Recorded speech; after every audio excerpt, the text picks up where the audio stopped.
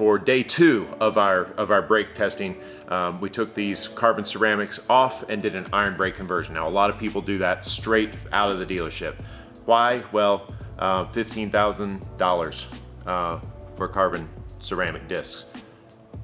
$15,000. So they're super light, they're awesome, but they're $15,000. So if I have to buy those, if I have to buy a replacement, I'm probably gonna buy iron. So we put the Girodisc on this car. Girodiscs are a 2-piece rotor floating aluminum hat, just a premium piece, super well made, and $2,600. So whatever that is, a sixth of the purchase price of the carbon ceramics.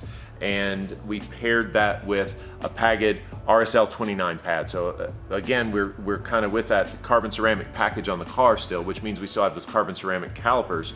So it's a different pad shape. Pagid makes a few different pads for that caliper. We chose the RSL29. Now, looking at the data, which again, it's driver impression, it's data to say, yep, you're right.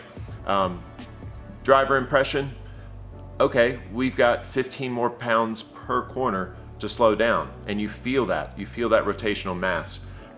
Data would say, yeah, you're right, James, there is 15 more pounds per corner. Maybe you need to clamp that thing a little harder. So again, I'd look to Pagid and maybe do an RST pad for this. RSL, fantastic track day pad for a 2-ton car, close to, that just got 15 pounds per corner rotational inertia added. You know, personally, in that race environment or the way I drive a car, I want a little bit more. So for me, an RST, Pagid RST pad would probably be the choice. RSL 29s performed flawlessly though. You know, fantastic pad and great pairing with those Girodisc rotors. And again, an iron disc conversion for this thing. It's certainly palatable from a price standpoint. It's a fantastic performance setup. Sure, do I want carbon ceramic, and am I willing to drop that kind of coin? You know, maybe you are. I'm not. So this is probably a solid option. It's probably the one I would choose if I own this car with that carbon ceramic package, and I was going to keep the stock calipers on it.